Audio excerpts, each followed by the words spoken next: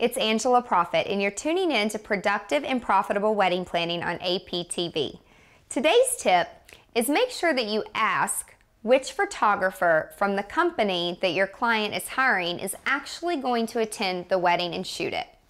So what happened to me is I was working with a gentleman who had been around for a very long time. However, I had never had the opportunity to work with him.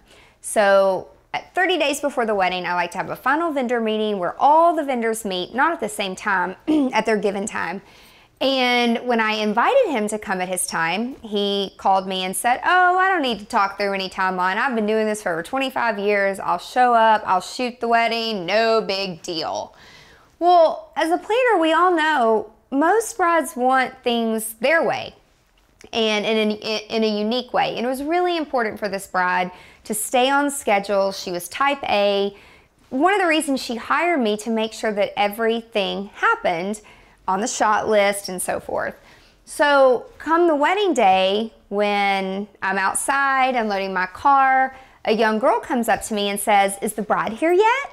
And I said, "No, she'll be here in a few minutes. Are you one of her friends? Are you one of the bridesmaids?" I was going to introduce myself, and she said, "No, I'm the photographer." And I said, "You're the photographer? I thought our photographer is so-and-so. You might be at the wrong wedding." And she said, "Oh no, that's my dad. I'm his daughter. I shoot weddings for him sometimes." And I thought to myself, great, so the bride's not going to be happy with this, obviously. So I said, "So your dad's not coming? Do you have a second shooter? Is it just you?" And she said, "No, I can handle it. It's just me." She looked like she was about 15 years old, which again, would have been fine. It doesn't matter how old you look. That's not the point. The point is that the entire cocktail hour reception, once again, I'm babysitting, making sure that she's getting the shots that I knew the bride wanted. Even though she had the shot list, she never looked at it once throughout the ceremony, throughout cocktail hour. So as the bride and the groom were having a private meal and I was getting ready to transition the guest over into the tent for dinner, I made sure that let me back up. I made sure that she got the full shots of the tent and all the detail shots before I invited the guest over, because brides want that. And as a planner and vendors, they want those shots too. So she was sitting down over in cocktail hour amongst all of the guests with her feet up on Access furniture, texting on her phone. And I walked over and said, "Excuse me, have you had the opportunity to shoot full room shots of the tent, because the guests are about to transition over?" She never looked up at me. She never made eye contact. She's like, "I'll get to it." I said, "Okay, well, the guests are about to transition over, and so we have about 3 minutes to do this." So inside I was fuming. I don't know what she was doing, but when you're hired to shoot a wedding, in my opinion, you're there for the client. You're there to make sure that you're capturing everything that was on that shot list. Again, not my job to babysit it, but I really cared about what my client wanted.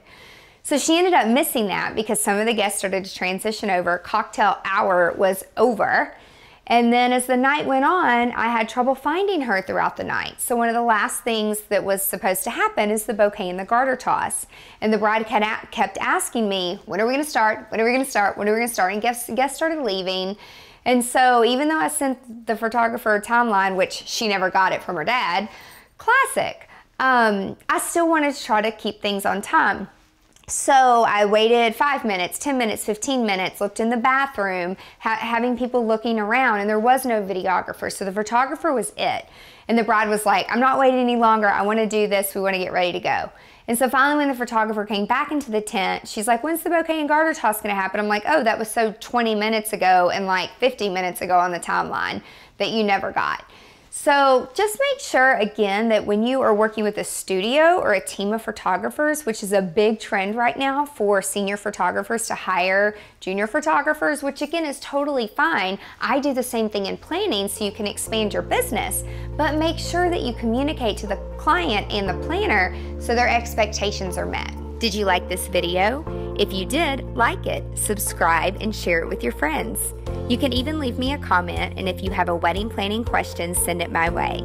If you want even more great resources to create a productive and profitable wedding planning business, plus some email updates from me that I only talk about in my email, come on over to my website, angelaprofit.com, and be sure to sign up for email updates. Thank you so much for tuning in to Productive and Profitable Wedding Planning on APTV.